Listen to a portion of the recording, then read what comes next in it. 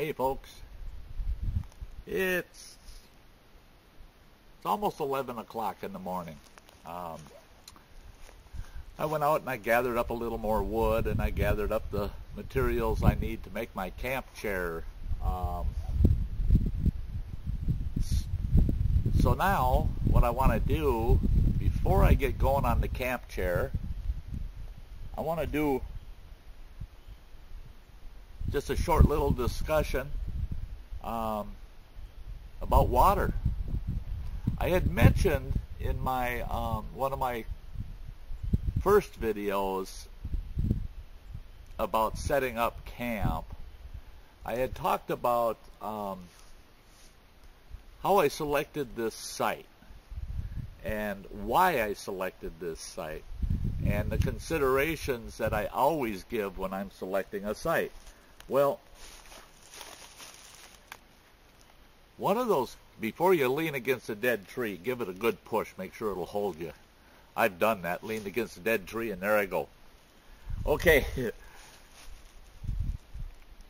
I always give every campsite the same consideration, no matter what the purpose of the campsite. Now, like this campsite, I'm not here on a survival mission. I'm not trying to see how well I can survive in this spot. I'm here for pleasure. I'm out camping for the pleasure of it these couple of days. But it doesn't matter. All my campsites have the same requirements.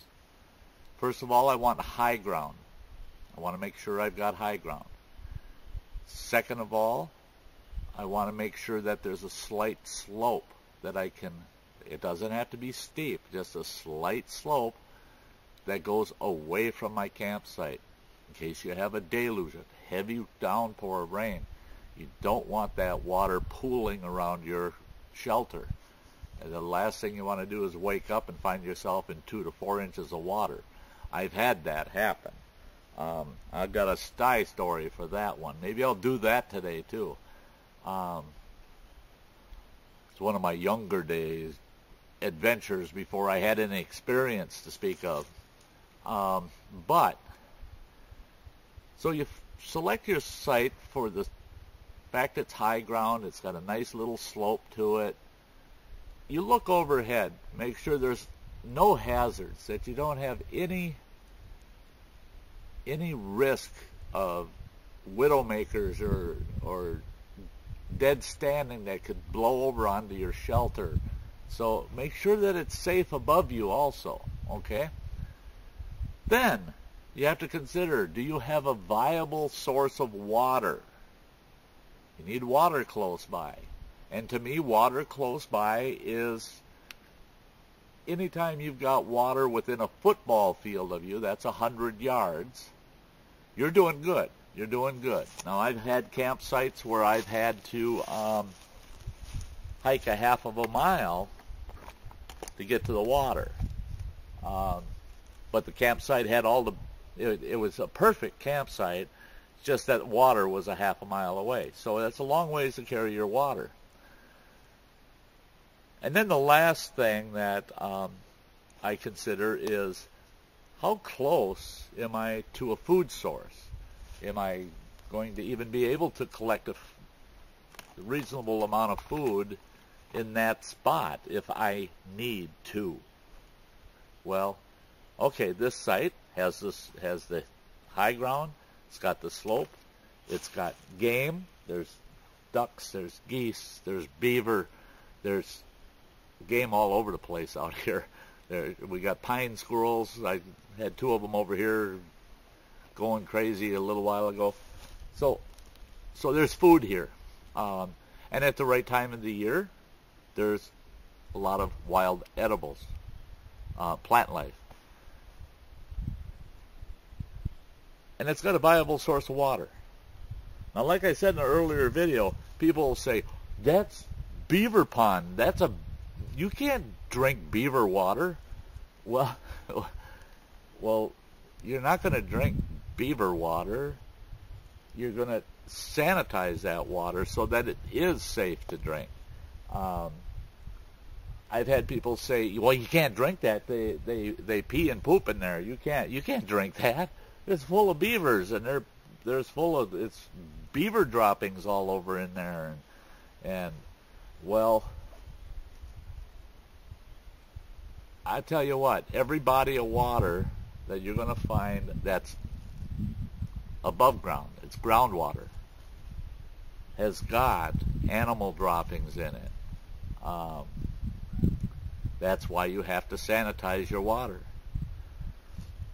One of the biggest risks here in this neck of the woods is Giardia. Now, when I lived out west, we moved out there. There was actually a large group of people we moved out there with. We had kind of like a joint project going on.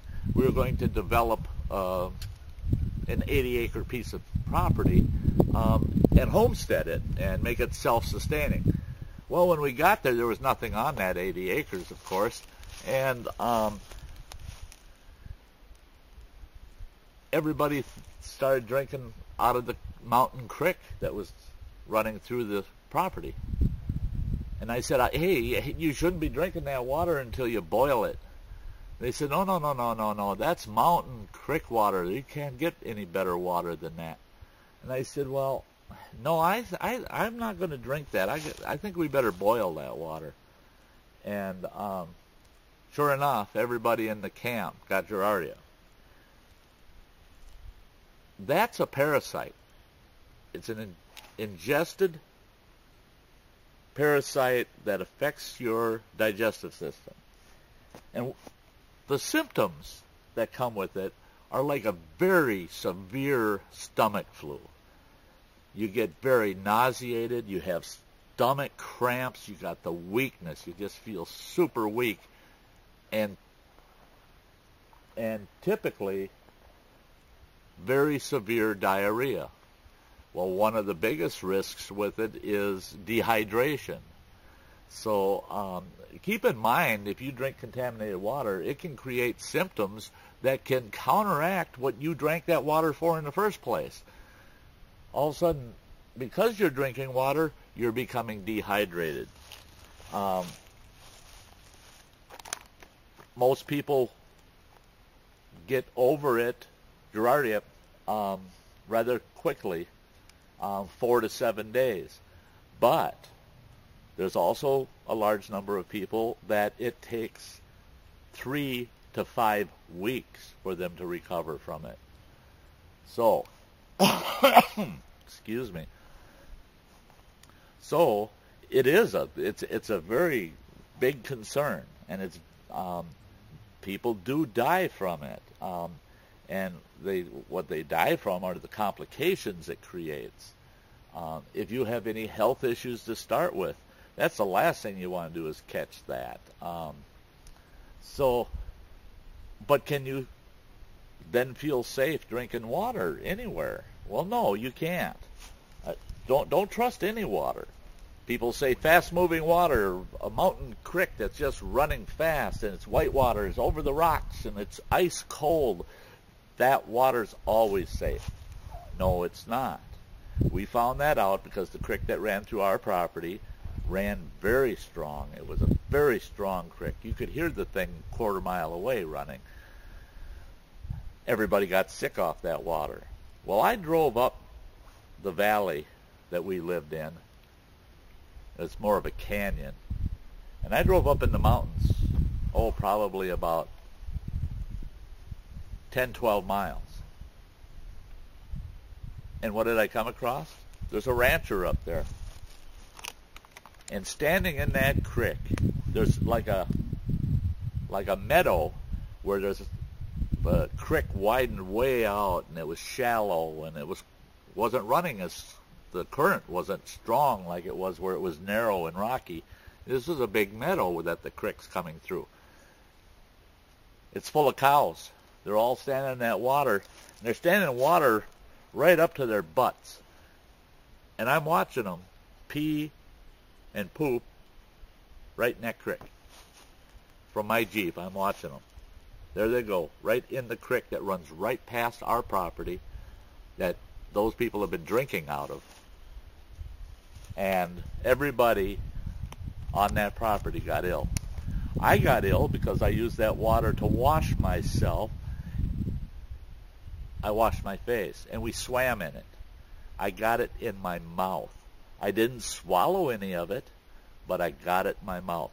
So I got the same illness. So you don't want to take this water and wash your face with it. You want to use sterilized water to wash your face. You don't want this water touching your lips. You don't want it coming in contact with your mouth. Take this water and boil it. People say boil it 3 minutes. Other people say 5 minutes. Some people say 10 minutes. I'm a some people. I say boil it for 10 minutes. It's not going to boil all off. I've heard people say, well, you'll boil it all off.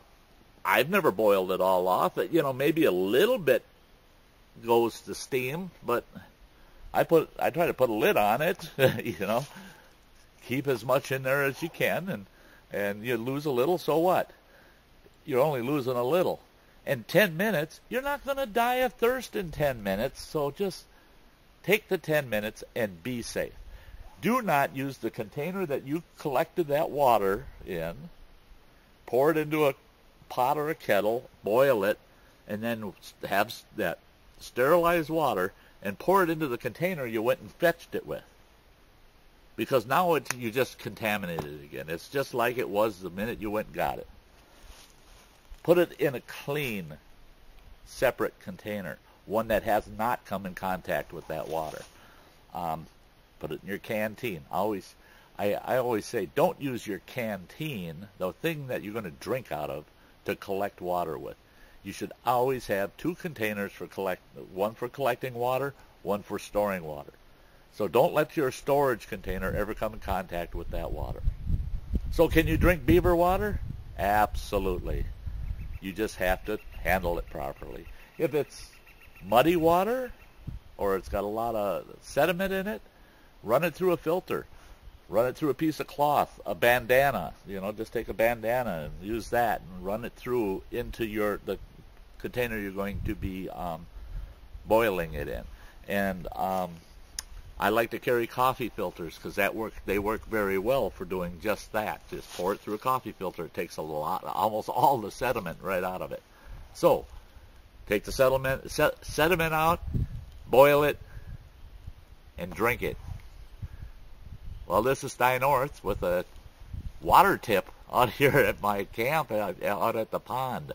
So I'm going to go off the air for a minute, and then we're going to start on that chair. So catch the next video. We're going to do a camp chair.